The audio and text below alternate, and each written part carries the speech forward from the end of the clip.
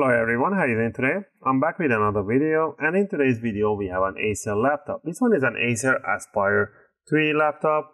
The model for this one on the bottom sticker, you can find it out. It will tell you model number N19c1, or the exact model would be in A315-56-38 TB. So this model, the exact model, will tell you how much RAM, what kind of component that you have, but the base model is an N19c1. Alright, and in this video I'm going to take you on a step-by-step how you can open it up and how you can upgrade the RAM and what's the maximum RAM, the capacity that you can, how many RAMs you can have in there. Right, I made a video showing you guys how to find the maximum capacity for your laptop, for your PC. I'll leave that link in the video description. It's like a 30-second long video, so you can check it by yourself on your laptop. You don't need any programs to find out your maximum RAM capacity. And in this video, I'm going to show you guys how to open it up, how you can replace and remove or upgrade. Alright, before we get started, you need few tools. Tool number one will be a screwdriver set. I'll get the UFIXTEK screwdriver set always, and from here we're going to be using a Phillips number 0. You can get the Pro version, which will include you an opening tool and some tweezers, some extra tools, or get the basic one. And for the opening tool, I'll suggest you guys get a guitar pick, a metallic guitar picks, already suitable to opening covers and cases. Alright, with these two on hand, obviously, if you want to upgrade the RAM, grab the new RAM that you have. And these are DDR4 RAMs anyway. So we're gonna remove all the screws on the bottom cover, the one in the middle too. All the screws are the same size and height, so don't worry about mismatching them, and remove them and put them in one pile. Also, if you guys like my content, if my content is helping you guys out to do your own service, cleaning or upgrade for your laptop, you can support the channel by clicking that like and subscribe. I'll really appreciate it. And you have tremendous motivation for me to make more videos, take requests, answer your questions in the comment area. Alright, once we remove all the screws, now all we need to do is to grab the opening tool, in this case the guitar pick, and you want to stick it between the bottom and the top cover, the palm rest and the bottom casing. And you want to twist it outward, and you want to hear a big clicks. That's the sound you want to hear. Those are the clips that are getting loose. You want to do the same thing on the sides, all the way to the back corner on both sides. Alright, to that side.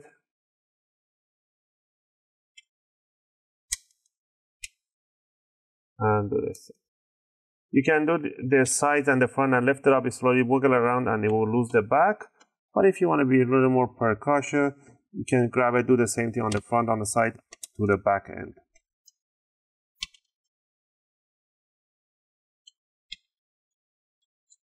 And there we have it. Now you can simply just lift it up, put it to one side. Now down here you can see the RAM right over here and the big battery. People always say, okay, you know what, why don't you disconnect the battery before touching the RAM?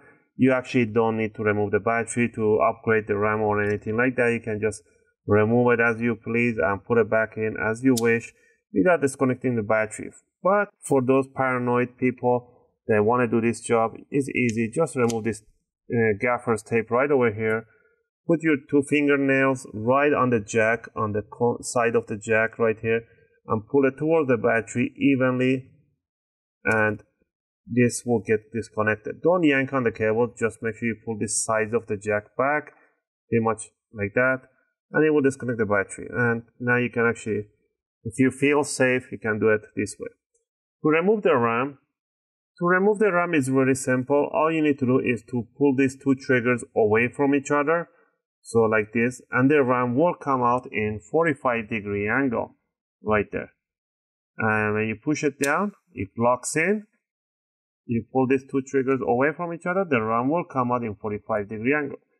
You do not want to lift it up towards the ceiling, otherwise you're going to crack the RAM or the RAM jack. So what you want to do, you want to grab it from both sides and slide it back in a 45-degree angle, the way it came out. These are a DDR4 RAM. This is a 2666, or you can get 2400 megahertz, but Once you got the RAM, some people say, okay, my RAM chips are on both sides, which side is supposed to be up and down. Don't worry about that. As long as you focus on the notch right in here, the crack right on the RAM, and the notch right on the RAM DIMM.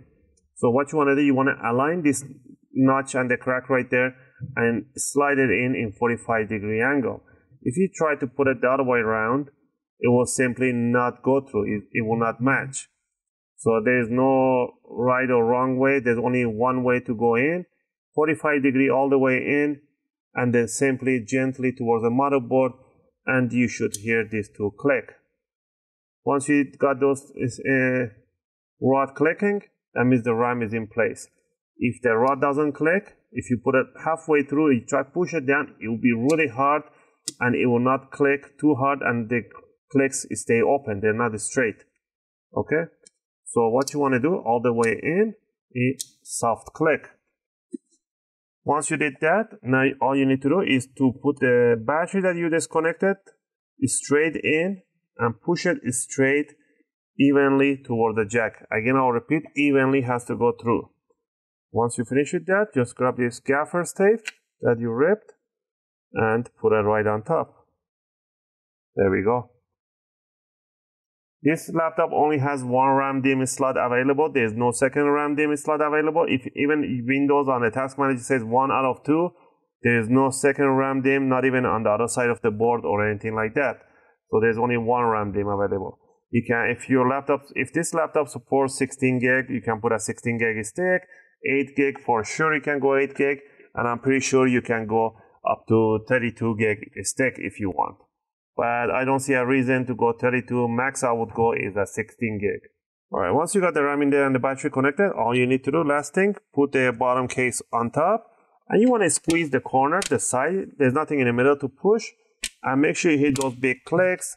If you see an opening, just grab it and pinch, and that should be all. Do the same thing on the front end, and the last step would be to put the bottom screw, slap it right on the bottom cover. I hope you guys liked this video and helped you guys out through your own upgrade. If it did, please click the like and subscribe. I really appreciate it. If you have any question or requests, feel free to leave them in a video comment. I'll try to answer them as soon as I can. As always, thanks for watching, and I'll see you guys in my next video. Just gonna finish up putting up the bottom screws, and that should cover this video.